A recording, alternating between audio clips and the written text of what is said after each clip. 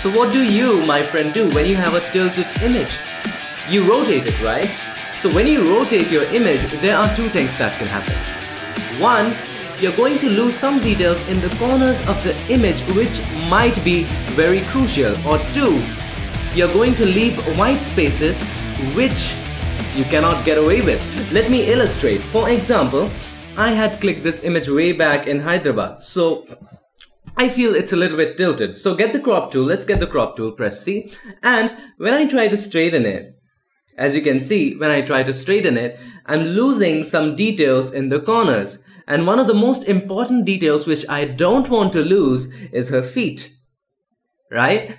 And even if I extend it, even if I extend the bars of the crop right to the edges, what will happen is I'm leaving some spaces. I'm leaving some transparent spaces, which again, when I save this image as a JPEG, these spaces will be white. So I have a problem here, how to go about it. But don't you worry, I have a beautiful solution to this problem. Hey there, this is Unmesh, and today we are going to learn how to deal with tilted images, especially the corners. So let's get to it, coming up.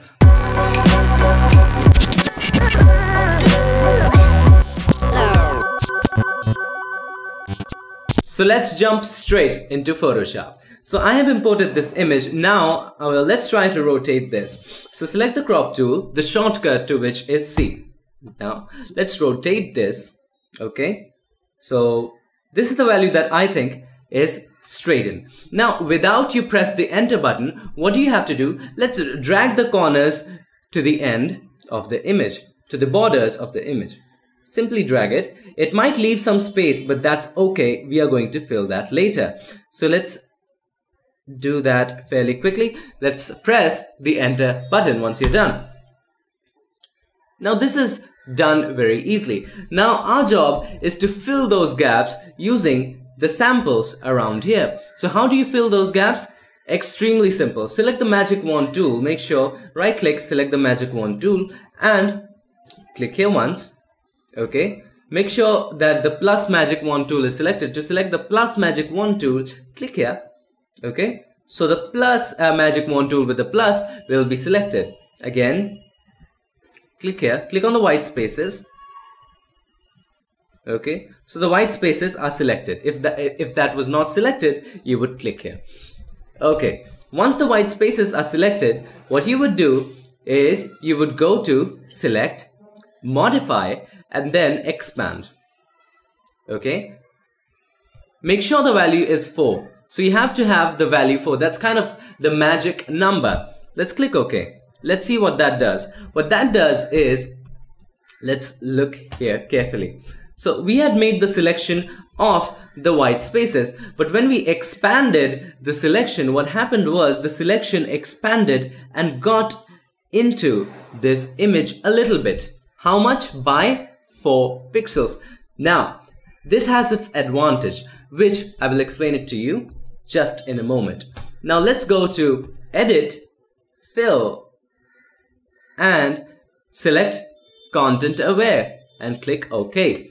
Now you just have to wait for the computer to guess what do you fill right there using the samples, using the walls or the textures that are around those selections. So let's wait a little bit. Yes. So as you can see, let's deselect that. To deselect that, press Ctrl and D. If you're using a Mac, press Command and D. So it has done a beautiful job in filling up the white spaces here, but here it has just screwed up a little bit.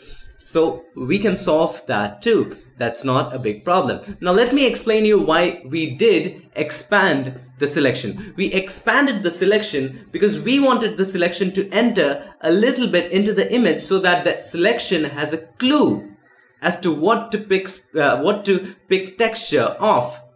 If we hadn't done that, the selection would have no clue as to where to pick the texture from. So that was why we did that. So let's solve this problem right here. There are a couple of ways to solve this problem, but the easiest way is to use the patch tool. So right click here and select the patch tool and carefully, let's zoom in a little bit and carefully select the areas where you want, let's select Ctrl D, select the areas where there is a little bit of irregularity very carefully, and we have made a selection.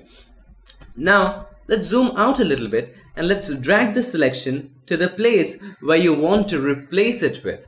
Let's leave it here. We left it, and see how beautifully it has done a job to cover her feet.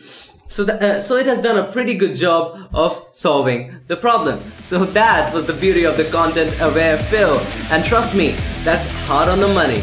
So guys, that's all for today. Hope you enjoyed this tutorial and hope it helped you, and if it did, please don't forget to subscribe, and I'll see you guys in my next video. Till then, happy photoshopping and stay tuned.